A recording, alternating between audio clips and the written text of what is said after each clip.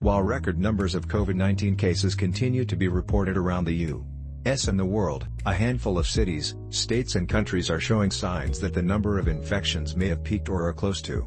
797, 216. That's the number of new cases reported in the U.S. Tuesday, according to the CDC, down from a record 1.35 million Monday. The Omicron wave is long past its peak in South Africa, where the variant was first classified by the World Health Organization on November 24. Wednesday, 688 confirmed cases were reported in the country, down from a high of 875 cases on December 13.